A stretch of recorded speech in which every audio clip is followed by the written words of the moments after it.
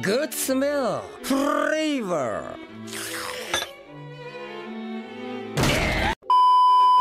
Oh my god, bro. Oh, hell no, man.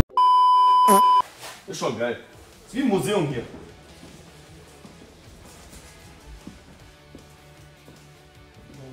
Zertifikat. Genau. Steht da nicht auf, wie wütend das ist? Sonst eigentlich steht immer die Nummer. Genau. Von dem habe ich gesehen, steht jetzt nicht.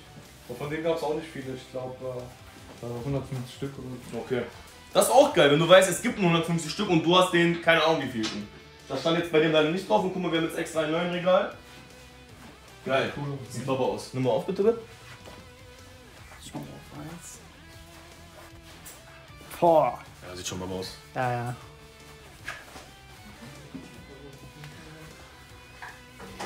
So, hier ist noch was.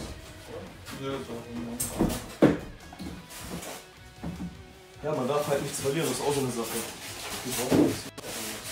Den habe ich auch zu Hause. Den habe ich von Hamza gerippt. Ah, ist es der? Ja. Der ist auch noch verpackt, ne? Ja, genau. Das ist cool. Ja. Ihr seht euch, und alle sind so verpackt. Das ist das Ding. Das wird schon ein bisschen länger dauern heute. Und wir haben noch 1, 2, 3, 4, 5, 6, 7, 8. Oh, Monaco. 9, 10. Digga. Die auch? Ja, die auch. Guck mal, allein Kaido. Wie groß, Digga. Das wird ausatmen, Mann, okay. Das ist echt zu viel, ne? Dann hat der MHA-Figuren. Was ist MHA? Hast du? Welche? Also mit die, My Hero. Ah, genau, hier. Hat auch was stehen, ja. Digga, hat von allen etwas stehen. Ich kenne jeden Anime. Ja. Wo schaust du deine Animes? Meistens Crunchyroll. Immer legal. Natürlich. So,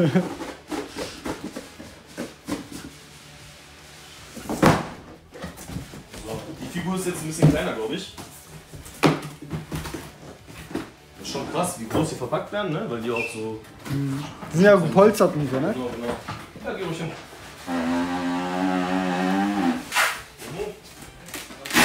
So, immer schön mit Klettern.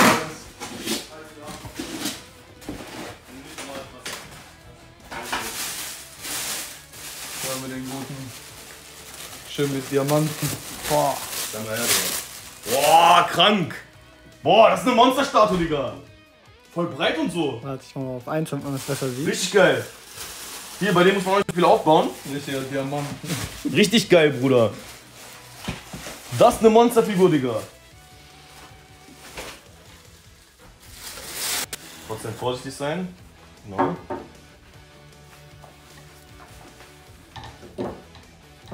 Ja, das ist Eis-Out, Digga. Bleibt da, bleibt da. Hat 100 Mille gekostet. 100% Eis. Can, wer ist dein Lieblingscharakter? Bei mir ist so Ace und Violet. Ja, Violet, seit vorhin Violet, Digga. Ne, Ace, Ruffy. Die Fresse auch halt. Genau. Geil. Mach mal drauf. Das kommt auch auf Kamera, glaube ich. Neuer Gangster-Rapper mit deinem. Guck mal drauf da. One Piece immer lustig. Guck mal, was So, wie klein sein Kopf ist, Digga. Guck mal seinen Kopf an, bitte. Oh, der sieht aus wie eine Erdnuss. Geh mal näher ran. So. Boah, das wird jetzt auch geil aussehen. Schöne Resin-Sammlung jetzt hier. Die kostet auch so 350? Ja, auch so, ja. Oh, das ist okay. Ja, ne? Digga, ich wurde schon für Mega-Ausfiguren anders verarschen. Warte, ohne Scheiß. Viel geiler. Auch viel qualitativer. Du weißt Bescheid. Ich glaube, das ist heute die krasseste Figur, die finde ich. So. Ja, das ist schon geil, ne? Ja, das ist schon geil. Viel heftiger. Okay, komm, wir machen weiter. Wir machen weiter. Upgrade. Das sind schon ein paar so im Kopf, auf die freue ich mich richtig. Okay, komm. Den nächsten, auf den du dich freust, den packen wir jetzt aus. Ah, okay. Ja, die machen schon mehr Bock, ne? Ja, ja. Obwohl, die sind auch geil. Aber wenn man alles, ja, das ist so wie du bist in einem Fuhrpark, Lamborghini, Mercedes, AMG, dies, das. Natürlich nimmst du dann trotzdem den Lambo, auch wenn der AMG geil ist, so, weißt du, meine? Macht er das zum Hobby? Na, er hat eine halbe Million Euro ausgegeben. Ich weiß nicht, ob er das teures Hobby. macht. Ja, es ist ein sehr teures Hobby, Ja, Digga. Einige gegen Golf spielen, so reiche Club und andere geben es halt für Figuren aus. Aber es ist halt das Geile, Bruder, die verlieren auch nicht am Wert, ne? Und ihr seht selber, wenn halt so viele Leute melden sich und sagen, ich kaufe. Ich bin ja auch so, Bruder, wenn ich hier bin, ich bin hier und sage, ich kaufe. Ich verkauf nicht. So, ich bin gespannt, wen er als nächstes haben will. Buggy als Regie? Ja. Machen wir als erstes Buggy? Machen. Buggy auch geil, Digga. Ja. Buggy der Clown, Digga. Familie zum Frühstück versammelt wie jeden Sonntag. Sehr schön, Digga. Sehr schön, sehr schön. Willst du Buggy als? Komm, wir machen. Oder welche willst du machen? Auf wen freust du dich dann am meisten? Abgesehen von Kaido. Kaido freue ich mich richtig. Ich bin mir ziemlich sicher, die wird dir gefallen. Dann los, komm. Die ist süß. Komm. Ist wahrscheinlich wieder eine weibliche Figur, oder? Nein? Nein, keine weibliche. Okay. Danach machen wir Buggy. Highlight wird Kaido sein, Digga. Riesenfigur. So. Ich kenne ja jetzt ungefähr deinen Geschmack. Ja. Ich bin mir ziemlich sicher, dass du die richtig. Entweder er verarscht mich oder es ist wirklich eine geile Figur. Ja. Diesmal wirklich ohne Verarschen. Okay.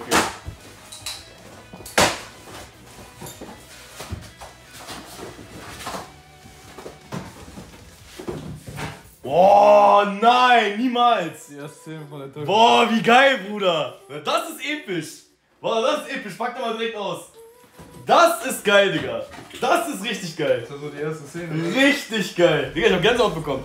Da seht ihr mal, was so One Piece und was Anime aus einem machen.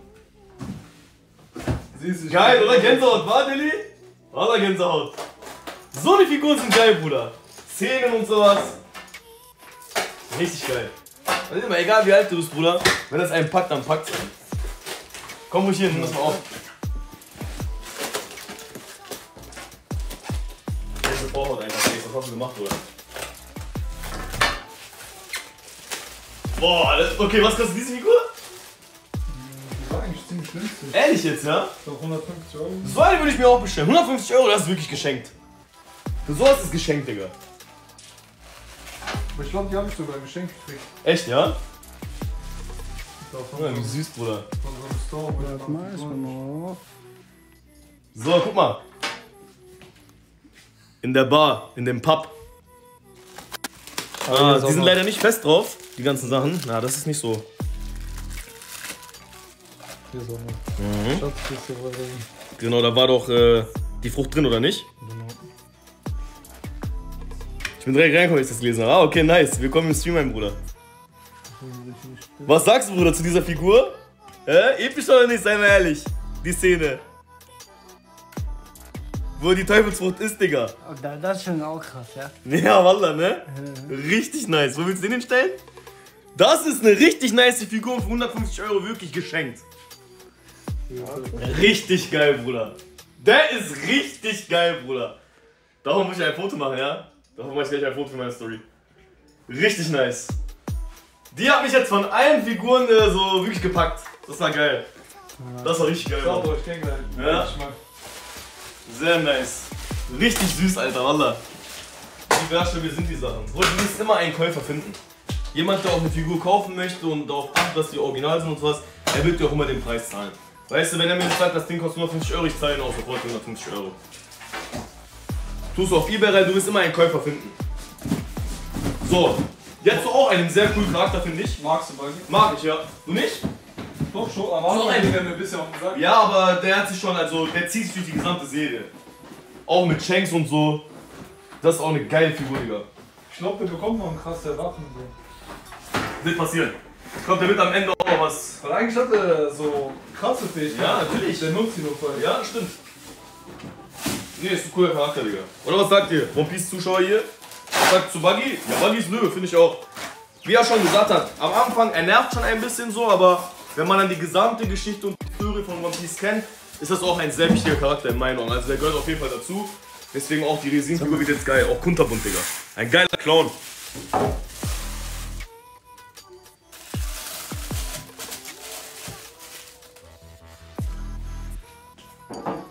Doch, Mann. Das wird auch eine geile Figur. Ja, Buggy ist lustig und auch ein wichtiger Charakter, Bruder. Wie gesagt, auch eine krasse Fähigkeit. Der kann sich das halt teilen und so. Schon sehr nice.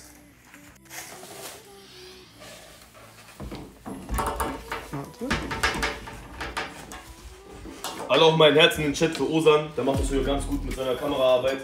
Er tut sich auch die Mühe, mit mir zusammen zu streamen, hin und her zu fahren. Daher danke schön Osan auch an der Stelle fürs Aufnehmen, fürs Streamen. Danke, Bro.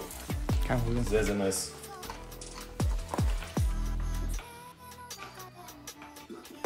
So, das hat wieder ein Sub reingekommen. Moment. 95B. Dankeschön für deinen Namen. Boah, das wiegt schon einiges, ne? Resin-Statuen. Resin ist Kunstharz, oder? Genau. Ja, hast du zugehört und gemerkt, ja, sehr schön. Gibt es eigentlich noch einen größeren Sammler als dich hier in Deutschland? Nee, ne? Nee, gibt's nicht. In Deutschland nicht. Kommen manchmal Figuren kaputt an? Ist auch schon Passiert das auch, ja? Überleg mal, du gibst 300 Euro aus, 400 Euro für eine Figur und dann kommt der Defekt an, das ist auch scheiße, Digga.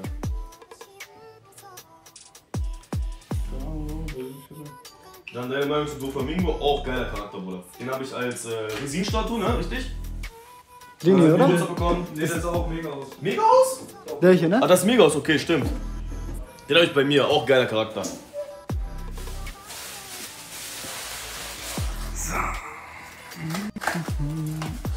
Bro, die Leute fragen, ob deine Figuren versichert sind. Ja. Ja, klar, natürlich.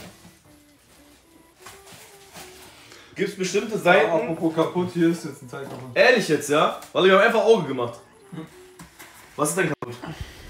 Guck mal, Digga, ist einfach abgebrochen. Ja, was machst du jetzt in so einer Situation, Bro? Hier sieht man es halt zum Glück nicht so. Also du wirst einfach kleben? Ja. Ja, das ist auch scheiße, Bruder. Man gibt so viel Geld aus. Nee, diese kleinen Teile, gerade bei Resin, sind so empfindlich. Das ist richtig scheiße, Mann. Und da einmal 11 in den Chat, Digga. Also würde ich jetzt zum Beispiel auf diese Figur 2-3 Monate warten, ich zahle 400 Euro und dann sehe ich sowas, ist schon ärgerlich. Aber wie gesagt, bei Resin war es ja sogar noch länger. Ehrlich, ja? Du bestellst hier und dann wartest du... Bei den kleineren geht es mittlerweile schneller, da wartest du so ein Jahr ungefähr. Aber bei den größeren Statuen, ich weiß sowas in der Größenordnung, 2 bis 3 Jahre. Aber du tust dir dann auch die Mühe und beklebst und schickst nicht zurück oder sowas, oder? Teilweise kriegst du die mittlerweile auch gut reklamiert. Also wenn das ein korrektes Studio ist oder ein korrekter Händler, dann hilft euch auf jeden Fall, dass ihr da Ersatz kriegt. Also du bist doch schon öfter auf den Kosten sitzen geblieben, bei Resin-Figuren? Früher schon, mittlerweile kriege ich das alles gut ersetzt, wenn das jetzt ein Riesen...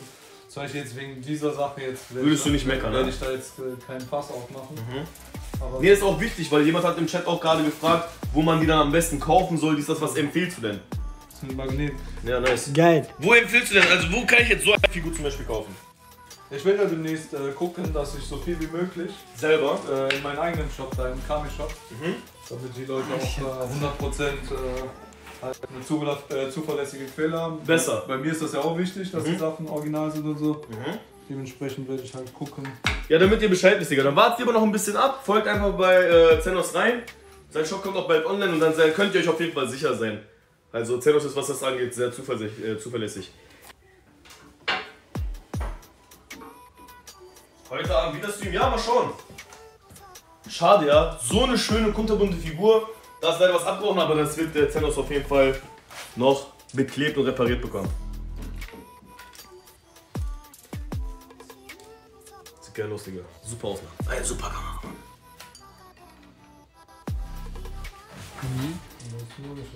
Ist das die Buggy-Kanone aus der ersten Staffel? Yep. Guck mal, das ist auch magnetisch, Digga. Ja. Guckst du hier. Nice. Aus der ersten Das ist das Saga, einzige ey, Teil, wo sorry. Ich nicht weiß, wo das hinkommt. Auch vom Buggy? Ja. Um seinen Hals vielleicht? Nee, das macht keinen Sinn. Gleich um die Kanone? Oder hinter der Kanone Das kann auch bestimmt. sein, ja. Boah, Allah, schlau ist er, Allah. Normal, Junge. Special Effects. Aber die kannst Sieht du die mal- Figur nicht für dich? Ich hab gedacht, du hast die 20.000 Kraft. Ja, alles klar, Alter. hier ist sogar ein Anschluss, die kann leuchten. Ah, cool. Warte mal, doch Hier, was siehst rein. du, das ganze Feuer. Ah, auch geil. Hat aber auch nicht jede Figur, ne?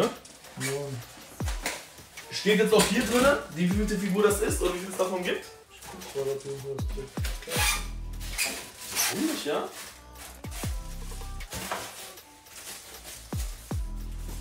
Wo in Wuppertal? Junge, hör auf so viele Fragen zu stellen. Er hat aber Wuppertal in seinem Namen, ja okay. Ne, das behalten wir schön für uns, Digga. Diese Figuren bleiben da, wo sie sind, mein Freund. So, ich kann ins Restaurant kommen. Ja, sag mal. Mach mal ein Wenn du bisschen, selber ja, sagen möchtest, sag wo. Also ihr wisst nicht, ihr wisst vielleicht, ich habe das auch im letzten Upload gesagt gehabt, Zenos hat hier auch 2 Restaurants in Wuppertal. Sehr lecker auch, wir haben vorhin noch gefrühstückt, danke nochmal fürs Essen, Bruder. Ja, das war wirklich super. Wie heißt der erste Laden? Mio 3, beide. Genau. Damit ihr Bescheid wisst, an alle Wuppertaler, kommt gerne vorbei. Sehr, sehr gerne. Er ist auch marschieren, Digga. Ich erzähle euch mal was über Zenos. Ich kenne ihn jetzt auch seit 2 Jahren oder 1,5 Jahren, sagen wir es mal. Wir sind jetzt nicht die engsten Freunde, wir sind sehr kollegial, aber immer wenn man sich sieht, ist immer so ein respektvoller Umgang. Auch, dass er uns diesen Content bietet, also man fühlt sich auf jeden Fall wohl. Plus, Bruder, ist eine Arbeitsmaschine. Seit Jahren schon in seinem Laden und er hat es eigentlich auch nicht mehr nötig, Bruder. aber er ist jeden Tag von morgens bis abends da. Weißt du, obwohl er dann nicht mal arbeiten müsste. Und das bewundere ich sehr, Bruder. Weißt du, ich meine, wir waren vorhin wieder da und wirklich am Hustlen, jeden Tag. Und das ist halt dann sein Hobby und mehrere Dinge. Er macht auch Sport, macht ein bisschen Musik und so. Auf jeden Fall ein Top-Junge, Wallah. Aus Wuppertal, viele kennen auch bestimmt, die auch aus Wuppertal kommen. Aber es ist wirklich eine Arbeitsbiene, Bruder. Maschine auf jeden Fall. Album ist jetzt auch rausgekommen, apropos Musik. Ja, mach mal Werbung. Ich habe ja 10 Jahre Pause gemacht mit Musik. Ich hatte damals ziemlich gute Kontakte eigentlich. Warst du auch mit Farid und so, wa? Ja, oder mit Kolle und so? Ja, genau, mit Farid. Aber durch Farid hatte ich halt Kolle kennengelernt. Ja. Habe ich mit Kollegen ein Konzert gemacht. Mit Manuelsen habe ich dann ein Feature gemacht. Ja, und eigentlich wollte ich mit Musik damals durchziehen, also Musik zu meinem Hauptberuf machen. Und es kam halt Gastronomie dazu.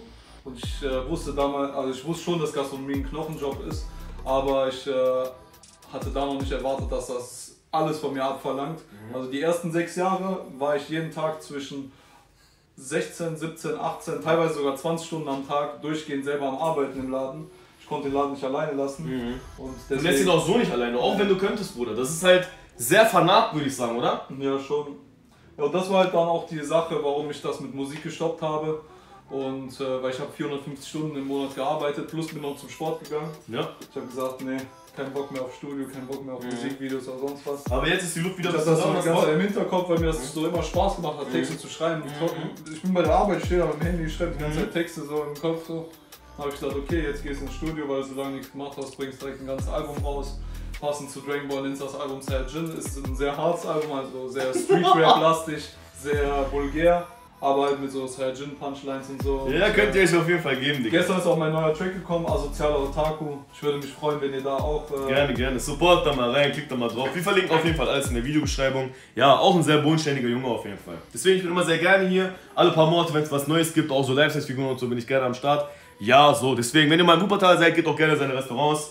Lernt ihn persönlich kennen. Er ist wie im Stream auch so, wie auch in echt. Nimmt sich auch für jeden Zeit, quatscht mit jedem. Ist auf jeden Fall ein toller Umgang hier. Deswegen alle mal ein Herz hier rein, dass wir auch generell hier streamen dürfen und unsere Subs hier reinholen. Auch Uploads. Ist auch nicht selbstverständlich an der Stelle, Chat, ne? Deswegen, ich küsse eure Herzen. Dass ihr auch gerade zuguckt, feiere ich auch. Auf locker sind wir hier. Ich hab's euch versprochen, deswegen machen wir das Ganze auch. Die Figur war jetzt leider ein bisschen kaputt, aber nicht so schlimm. Sieht auch sehr schön Ja, in der Vitrine aus. das merkt man auch kaum. Hier, das ist hier. Ja. Ne, schön, das kannst du gerne selber machen. Wir packen hier gerade noch Sachen aus. So, geil. Machen wir weiter, Digga? Ja, ich hab mir einen Testo-Fisch geholt. Okay. Heb mal hoch, der ist gut schwer. Für so eine kleine Figur. Spaß. Ja, das stimmt. Digga. Den Testo-Fisch kennt ihr auch alle, oder? Let's go. Also ich bin dafür, dass wir danach den Kaido aufbauen. Was sagst du? Oder sollen wir noch 2, 3 andere? Also 2 Stunden Stream machen wir auf jeden Fall. 2 Stunden müssen drin sein. Habt ihr schon Zorro ausgepackt? Haben wir einen Zorro, Digga? Zorro sind auch drin, ja. Oh gut, okay, danach machen wir einen Zorro. Der nächste wird Zorro sein.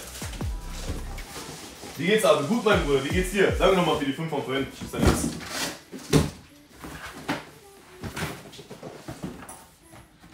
So. Schön bauermäßig. Ja, Mann. Seinen Thron. Er sieht genauso aus wie du, Digga, vom Körperbau. Er hat einfach seinen Testo gehabt. Ja.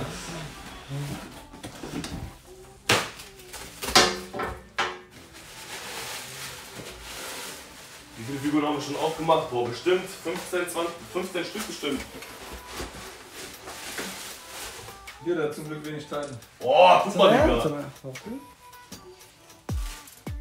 Das ist Along Boss Modus, oder? Waren auch geile Folgen. Oh, doch. Das ist auch eine geile Figur, Digga. Auch, ich geh mal ruhig ein bisschen näher ran. Die Szene war episch. Ja, natürlich. Weißt du noch? Ja. Ist schon fertig, ne? Die waren alle auf Drogen. Ja, also der Arc, der war ein bisschen beschissen so. Der war schon ein bisschen langatmig, der Arc. Aber die beste Szene von dem ganzen Arc ist, wo Ruffy das erste Mal seinen Königshaki da Ja, das war geistreich. Wo Wo alle rumkippen. Und dann hat er, ich glaube 50.000 auf einmal hat der aufgenommen. Das war Da geistreich. waren ja alle. Und dann, wo er dem diesen miesen Kick da. Ja, das war geil. Wie gesagt, die ersten Folgen, weil man auch neu anfängt, das war geisteskrank. Geile Dings. Zorro hatte doch auch da sein Haken aktiviert, oder nicht? Ja, das war das erste Mal, wo die richtig losgelegt haben nach diesem Teil. Richtig. Ja. Die hatten sich ja 2 Jahre nicht gesehen. Ja. Mein Bruder, Dankeschön auch für den weiteren Gift-Up. Dankeschön, mein Bruder. Auch eine geile Figur, Bruder. Wirklich. Geile Figur. Wie das aussieht, Digga. Sehr qualitativ auch. So. Wo ist diese Strähne? Das war die einzelne hier, ne? Genau, die rechte hier. Herbe unnötig, hätten wir auch schon direkt Ja. So, keine Kapsel dabei?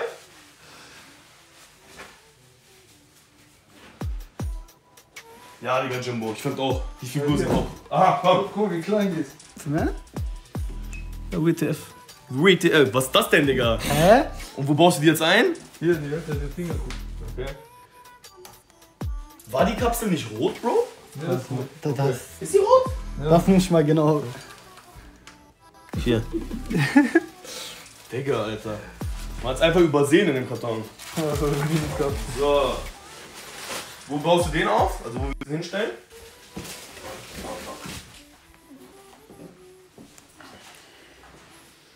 Such du aus. Nee, das ist deine. Das ist deine Sammlung, genau. Nee, nicht auf den Boden, Bruder. Das ist verschwendet. Entschuldigung, nur erstmal hier. Okay, Danach später guck ich mal. okay. Ja, das sieht schon geil aus. Das sieht schon sehr geil aus, Digga. So, jetzt wird Zeit für einen Zorro, würde ich sagen. Will ich ausstellen, Digga. Ich muss nichts machen, ich muss nur ein bisschen gucken, ein bisschen mit euch chatten. Ich hoffe, das fuckt dir keinen ab, dass ich nicht helfe, aber ich will halt die Figuren ungern kaputt machen oder so, weißt du? Deswegen, nicht, dass da irgendwas verloren geht und so. Lassen einfach den Profi machen und wir gucken zu. Pack du den so raus. Nee, das macht schön Rezenos. Wo ist Zorro drin ist? Hier ist ein Zorro.